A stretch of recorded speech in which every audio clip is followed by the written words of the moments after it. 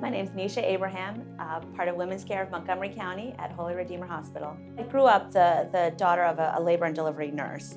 So I grew up around the kitchen table hearing lots of stories about what she did during the day, and it all sounded very thrilling and something that I wanted to be a part of. And then the more I learned, I saw that being a doctor, I got to teach, I got to learn, and I love people, and I get the incredible privilege of getting to work with people every day and hopefully make their lives better for having been part of it. I see patients as an equal, and every time I see a patient, I imagine myself sitting on that examination table and how would I feel. I kind of want patients to see me more as a partner, someone that it's almost like when you talk to me in the office, we're like two friends talking over coffee. Like, hey, I got this problem, what do you think? And I'm just that really knowledgeable board certified friend rather than just, your girlfriends.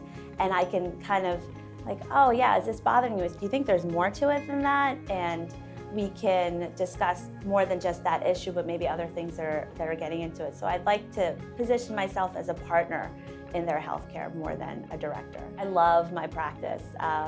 We are a group of doctors who we have a broad spectrum of experience, and with that comes a lot of flexibility in how we practice, but we also have a unified vision in how we want to treat women and our patients. It's a great group to work with, and all of my colleagues, I see them myself, so that's the best recommendation I can give. The unique thing that Holy Redeemer offers to patients is when you come in, you're treated like family. You have a coach with you along the way the whole time.